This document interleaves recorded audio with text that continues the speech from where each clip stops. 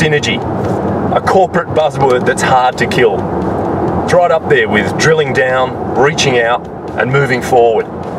But it's obviously still popular in the VW Group boardroom because the platform that underpins this new Volkswagen Touareg also sits under the Audi A7, the Bentley Bentayga, the Lamborghini Urus, and the Porsche Cayenne. Talk about shifting the paradigm, it's pretty much a synergasm. So let's take a look. And remember, if you want all the details, you can read my written review at carsguide.com.au. And if you enjoy this video, make sure to hit subscribe so you can stay on top of all our latest videos.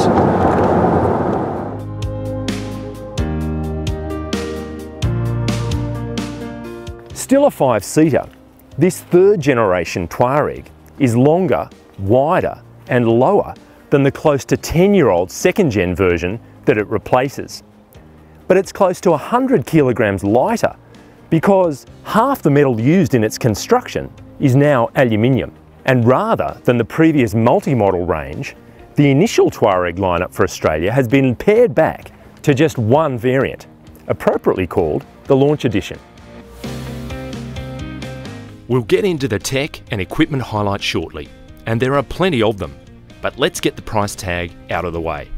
At just under $90,000, the Big V Dub competes with a host of premium SUVs, including entry versions of its Audi A7 cousin, Mercedes-Benz's GLE and the Volvo XC90.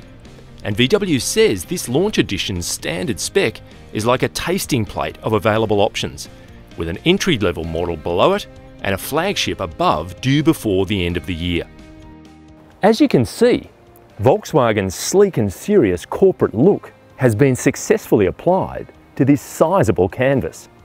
It's conservative, but to my eyes anyway, very grown up and neatly composed. These squinty headlights are tricky LED matrix. The standard rims are no less than 20-inch in diameter, and the application of chrome and other bright metal finishes on the outside of the Touareg certainly stand it apart. Crack open the bonnet and you'll find a 3-litre turbo diesel V6, variations of which are also used in the Q7 and Cayenne, sending drive to all four wheels via an 8-speed automatic transmission. Close to 200 kilowatts is a decent peak power figure, but when maximum torque hits the 600 Newton-metre zone, you're talking serious pulling power. But before we bring it to life, let's take a look at the Touareg's interior, because it's actually pretty cool. Big news is the availability of this InnoVision cockpit. It's a 12-inch configurable instrument display next to a giant 15-inch TFT media touchscreen. All customizable, all beautiful, but it costs. Standard issue is a conventional analog instrument cluster with a 7-inch info screen in the centre and a 9.2-inch media screen with gesture control alongside. This optional glass-fronted tour de force will set you back an extra 8 big ones. But no matter which way you go, Apple CarPlay and Android Auto are included. And there's more connectivity options than you can poke a stick at. You're immersed in a world of top-shelf leather and brushed metal accents. There's heaps of space and lots of storage options.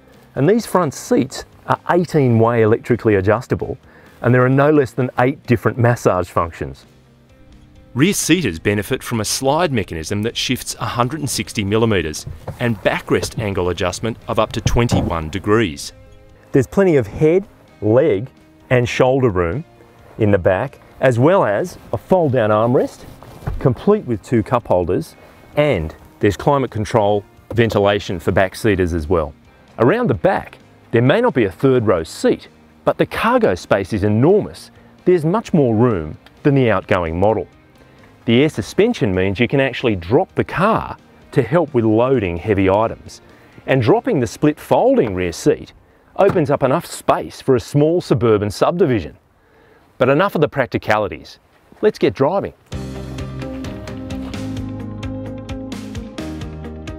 Since its launch in the early noughties, Volkswagen believes the Touareg has evolved from an off-road focus to become more of an all-rounder. And we've driven this new car on some great touring roads across Tasmania from east to west to find out if that's true. Volkswagen claims this new Touareg will run from 0 to 100 km/h in 6.5 seconds, which is pretty rapid for a 2.1 tonne SUV. That said, just under 200 kilowatts doesn't exactly set the world on fire in terms of power, but around 600 Newton meters is plenty of torque. And the mid-range is fat. There's lots of thrust available, and you can see why this car is rated to tow a 3.5 tonne brake trailer. The transmission is nice and smooth. It's an 8-speed auto, and flick it over to manual mode, and while the shifts aren't as snappy as a dual clutch transmission, they're certainly quick enough to add an unexpected fun factor to driving this big Touareg. We've covered a combination of city driving and some coarse chip bitumen open highway, and even some rutted dirt road sections. And the Touareg has performed beautifully. Suspension is by struts at the front and multi-links at the rear, with most of the componentry made out of aluminium to reduce unsprung weight. And the Touareg feels surprisingly light on its feet. You've got adaptive dampers and an air suspension system as well, so you can adjust its mode. It's a great touring car. It's quiet. There's also a sport mode, which seems a little counterintuitive for a big SUV like this. I don't actually see it as a track day hero, and on the open road it is quite uncomfortable.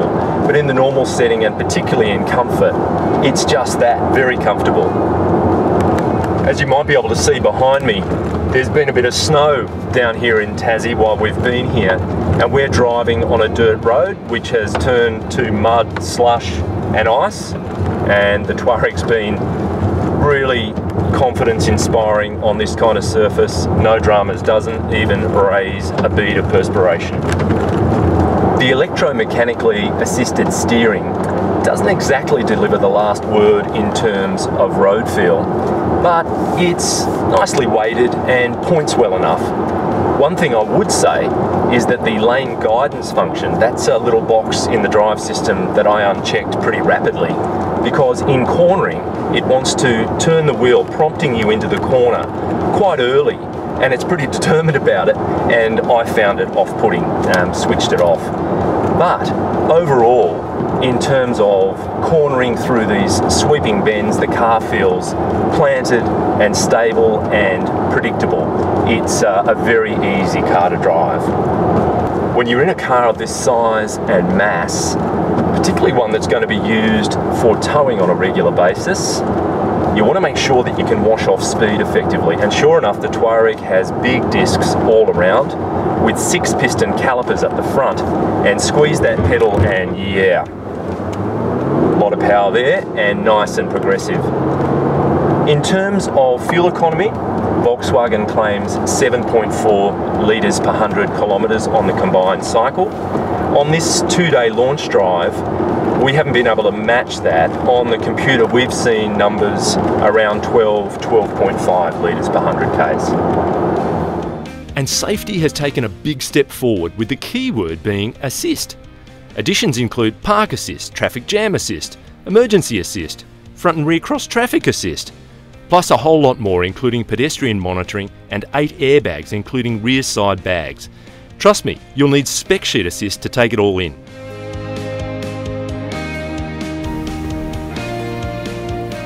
This new Touareg has been improved in all the right areas: safety, dynamics, media and more. It's beautifully built, it's very composed and competent, and we're looking forward to driving the variants that will sit under it and above it, arriving before the end of the year. Cheers!